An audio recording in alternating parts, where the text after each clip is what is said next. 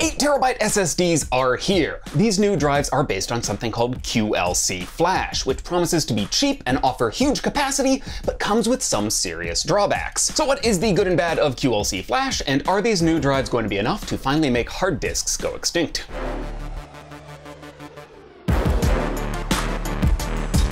Welcome to Upscaled, our explainer show where we dig into the tech that helps you store your thousands of terrible selfies.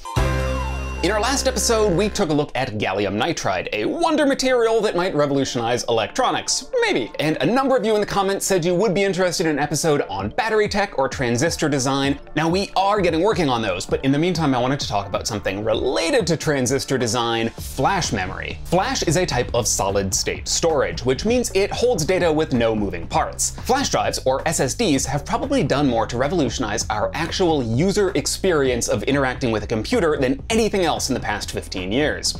I still remember a past era where you could make and eat a sandwich in the time it would take to open Photoshop. For most of us, SSDs have completely replaced traditional hard drives, and they have reduced the time a computer needs to turn on or open a program from minutes down to seconds. The big advantages of flash drives are fast read and write speeds and low latency, which is the time required to actually go and find data before reading or writing it. But if raw storage is what you need, then SSDs still lag behind traditional hard drives when it comes to price and capacity. This all might be changing with QLC Flash. Now, QLC actually debuted all the way back in 2009, but we're only really starting to see it in SSDs in the past few years. The first consumer 8TB SSDs have just hit the shelves, and we are expecting more in the next few months, and they are all based on QLC. But even though QLC enables these huge capacities, its performance is not always great, and it makes us wonder, are QLC drives really worth it? But first, some basics. All digital storage holds information in a way that it can be read as either a 1 or a 0. In traditional hard drives, this took the form of tiny magnetic grains on a spinning disk. A head would move over the grains and it would read the direction of the magnetic field. Say if magnetic north is pointing up, it's a 1, if it's pointing down, it's a 0, that kind of thing. In a flash drive, it's a little different. Now, there are actually a bunch of different kinds of flash memory, but the stuff used in pretty much all thumb drives and SSDs is called NAND, or NAND.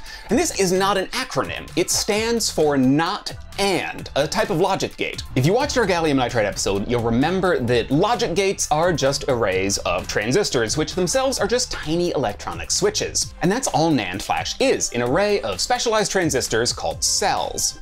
So how do you store data in a switch? Well, in a traditional transistor, if you remember, if you apply some voltage to a special bit in the middle called a gate, that opens the switch and lets electricity flow through it. In its default state, that's exactly how NAND flash works. Apply a little voltage to the gate and electricity will flow through and the drive will read that transistor as a 1. But flash adds a second so-called floating gate. This is usually a little bit of some material like crystalline silicon that is entirely wrapped in an insulator. Because it's insulated, electrons shouldn't be able to flow into the floating gate, but apply a high enough voltage and some of them will actually jump through the insulator and into the silicon. They do this via a type of quantum tunneling called Fowler-Nordheim tunneling. And I can't even begin to fully understand or explain this, but the basic idea seems to be that in quantum mechanics, electrons aren't really particles, they are waves of probability. And with enough energy, there becomes the probability that the electron will actually jump through a material that would otherwise be a barrier. In this case, the insulator around the floating gate. As electrons build up in the floating gate, they actually interfere with the ability of the main gate to open or close that transistor. The same voltage from before won't be enough to open the switch anymore, so current won't flow and the drive will read that as a 0. Newer SSDs use a slightly modified design called a charge trap, which uses silicon nitride, actually another insulator, to hold the electrons, instead of the crystalline silicon. This is kind of like a tiny capacitor, but either way, the basic idea is the same. Electrons get stuck in the transistor and that makes it harder to turn on. This is how a single level cell, or SLC flash drive works. Whether or not there are electrons trapped in the transistor determines whether or not it gets read as a 1 or a 0. Now, SLC drives have a huge advantage over traditional hard drives when it comes to speed, but they are expensive. It takes a lot of transistors to store trillions of bits of data, like literally trillions of them. And even today, an SLC drive like Samsung's Z drive can cost about $2 a gigabyte. Though, to be fair, some lower end SLC drives are more like $1.15 a gigabyte, but that's still pretty expensive. The solution here is to try to find a way to store more bits of data per cell. What if instead of just programmed and erased, you could have partially programmed and partially erased? The actual value getting read by a drive like this is called the threshold voltage, and it is the lowest level of voltage applied to that gate that will open up the transistor and let current flow.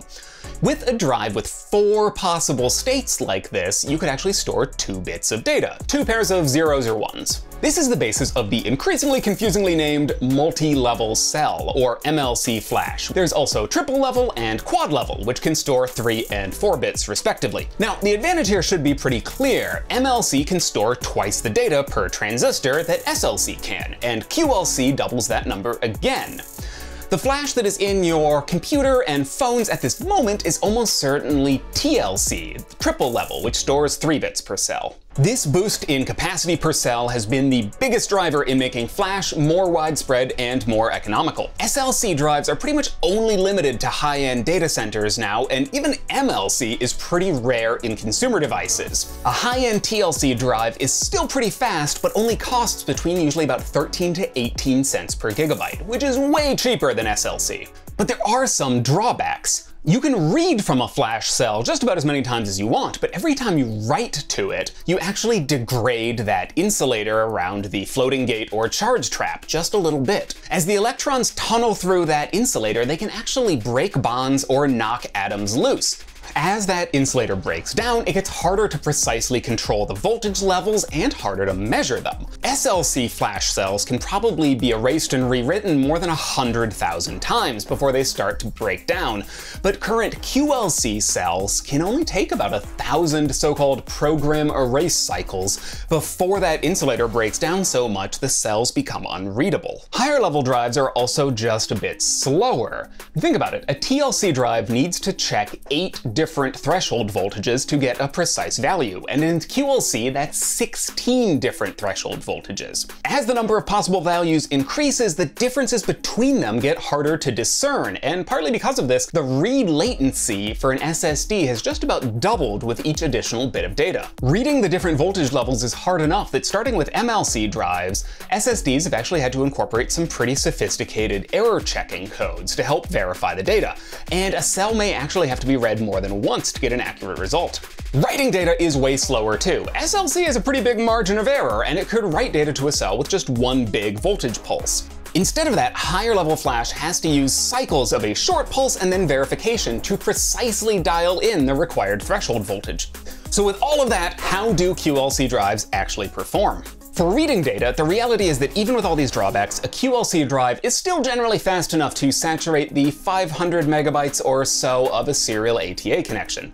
Over a much faster PCI Express 3.0 connection, the QLC drives we've seen do tend to fall a bit behind their TLC cousins, but are still plenty fast at over a gigabyte per second. The real problem is with writing data. Currently, QLC drives can only write between about 80 and 160 megabytes per second, which is even slower than some mechanical hard drives. Most QLC drives work around this with caches. To speed up file transfers, the drive will actually just treat some of its cells as if they were SLC, only reading or writing a single bit of data to them.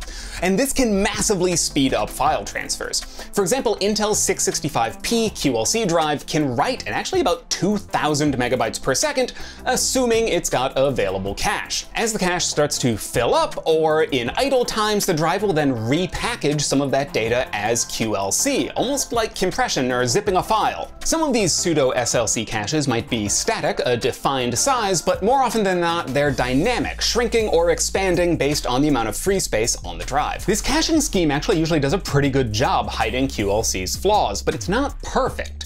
If you transfer massive files or do big sustained workloads, you could exhaust that cache and you'll see a performance drop. With an empty drive, these caches can be huge, up to 25% of the drive's capacity, but as you fill up that drive with data, the dynamic cache will shrink, reducing performance over time. In that Intel 2TB 665p drive, as the drive passes 50% capacity, the cache shrinks rapidly, from 280 gigabytes down to a mere 24 gigabytes at 75% full. At that point, any file transfers or operations that exceed that 24 gigabyte capacity in a short amount of time will see their write performance drop by 95%. This isn't new. TLC drives actually do the exact same thing, but the write performance of a TLC drive is about 10 times better than QLC, so if you run out of cache, the difference just isn't nearly as stark. So with poor endurance, reduced lifespans, and bad write speeds, should you entirely avoid QLC drives? Well, not necessarily. For certain applications like media streaming or databases or backups or even a Steam game library, they're really not a bad choice. The pseudo SLC cache tends to work pretty well, and you might never exhaust it in normal usage, especially if you keep your drive less than about 65% full. And unless you are writing tons of data, the reduced endurance shouldn't really be a problem either. Most QLC drives are still rated for between about 100 terabytes and 300 terabytes of data written per 1 terabyte of drive capacity, which means a 4 terabyte QLC drive will still probably keep you going through writing about 80 days worth of 4K footage. The real problem right now is that QLC drives just aren't that much cheaper than TLC. Samsung's QLC-based 970 QVO costs about $250 right now for 2 terabytes. The problem is that you can get a Samsung 970 EVO, a TLC-based drive, for just about $350. More expensive, but not wildly so. By the way, Samsung calls the EVO 3-bit MLC, but everyone else would call that TLC.